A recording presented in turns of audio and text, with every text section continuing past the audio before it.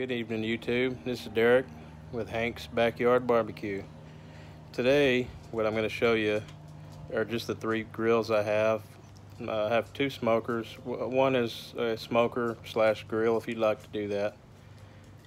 The other one is strictly a smoker, and then I have a pellet grill.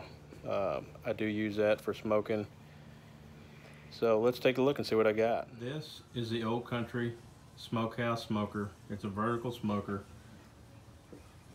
This is Academy's brand. It's sold at Academy. I have not found it any other place but Academy. We'll take a look at the inside here.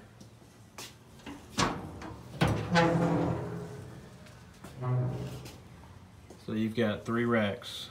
1, 2, 3, and they're about 2.5 by 2.5. You have 6 sausage hangers inside. Plenty of room for lots of sausage if you make your own, or just buy the store-bought and hang it in here and smoke it. Got your water pan down here.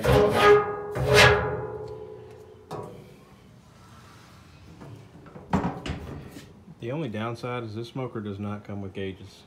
I did purchase these again from Academy. I'm not being sponsored by them. These right here, that has spots for 3. I left this one blank. I can manage this smoker pretty good and get both of these pretty even. We'll take a look at the firebox. It does have 1 firebox vent. It does work well.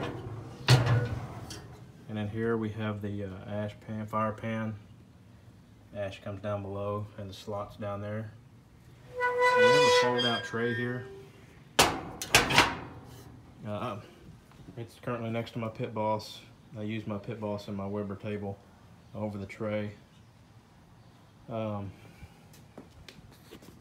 have your wood tray down at the bottom. Keep it dry and off the ground. It does have 4 wheels. These front wheels do not rotate. The wheels on the back end do. And this is pretty heavy. You do have your grease spout right here. It is threaded if you want to add a valve. It does have a hook under there if you'd like to hang a bucket. And handle for easy moving. Now, here's our vents up here. Those are about 5-inch stacks. And they both open pretty good. Again, you can see right here, made in Mexico. Moving on, this is my Weber Premier. I believe this is a 2006 model. It's a 22-inch Weber kettle. And you do have your easy ash clean out right at the bottom here. So you take that handle and that bottom bucket comes right off. This is your bottom vent control here. Right now it's in the fully closed position. That side would be fully open. Let's take a look inside. This does have the lid holder, so you can take this and set it just like that. I'm not being sponsored by Weber or anything like that. This is a great smoker. I was introduced to this one of my friends on a barbecue page called North Texas Barbecue Addicts on Facebook. I originally bought a gold one from him, fell in love with it, sold it, and bought this one. It is old. This fiberglass is kind of stained up. I have, you can't see it, but I have 2 of these charcoal trays in here. This grate does flip up, and this is a separate accessory. I need to get in here and clean this out. And again, this is a 22-inch Weber Kettle Premier. Probably my favorite smoker to smoke on. Now we'll go on to the Pitboss. Well, you've seen all I got. That Pitboss stays covered up most of the time. It has a nice cover. Pitboss customer service is fantastic. The cover I bought started getting a hole in it. So I called them. I said, hey, this cover's getting a hole. They sent me out a brand new one, free of charge. Before I put that Rectech controller in there, I was having trouble with the first controller.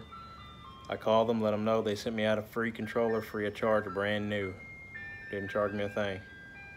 And those are really the only 2 issues I've had with that smoker. My paint hasn't started peeling, but I take care of it. I keep it covered up. I'm sure most of y'all probably saw I did take the safety guard out of the pellet hopper. It just makes things easier for me. I did used to switch my pellets, but now I don't. I let it get about where it's at now. If I want to put a new flavor in there, I'll put a new flavor and mix it all around. But it doesn't get used very often unless I make hot sauce.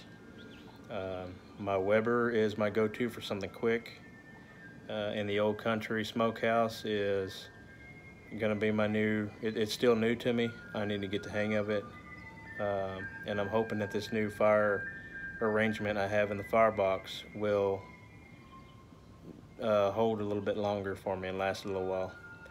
But we'll find out in another video on that when I do my daughter's first birthday cook. Thank y'all. Y'all have a good night. Be sure to like, subscribe, share this video, hit that bell. There's more coming. Y'all have a good night.